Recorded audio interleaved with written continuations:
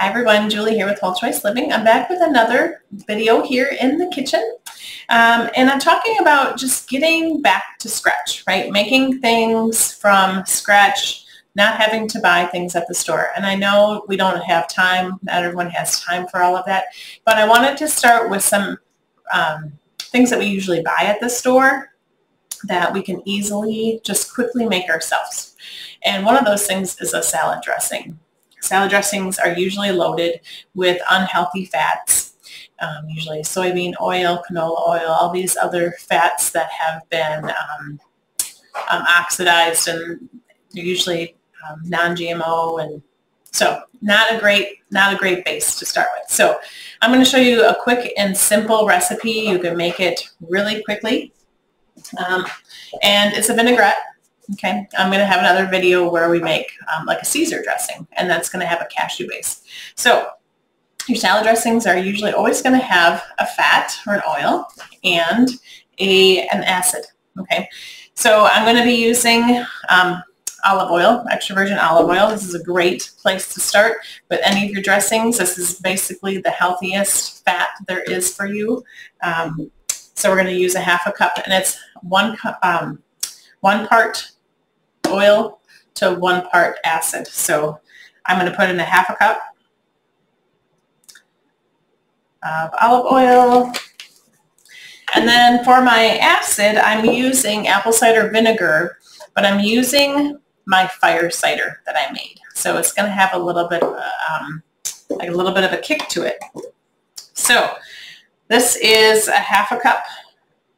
Making sure I'm measuring right here. Half a cup of apple cider vinegar, but again, it is actually my fire cider that I made. Okay, and I make that in one of my classes at my workshop for helping with, this is a great thing to include my saliva. My mouth is starting to water just smelling it. Super great. It has onions and garlic and horseradish and what else? Lemons, a whole bunch of different things to boost your immunity. So great thing to have on hand. So we're going to use fire cider. And then it's going to use nutritional yeast.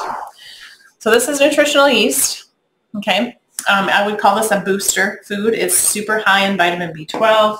Great for people that are vegetarian, that aren't eating a lot of meat, because that's where you get your vitamin B12.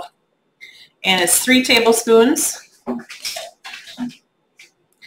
Nutritional yeast has kind of like a cheesy flavor. It's really good as a substitute for that. And then a teaspoon of salt. I use sea salt. And then 4 cloves of garlic. Pull those out. If you didn't have garlic, you know, if you had garlic powder, you could use that too, but use what you have on hand. These are really big. I'll use these 2. I'm going to have to cut that one. So I got my garlic press here. I love it. You could just slice it up if you wanted, but I tend to like garlic presses. One of those gadgets. It's nice to have in the kitchen. Okay. These are massive. I'm going to have to cut these up. They won't fit in my garlic press. They're too big. No. Okay. 2.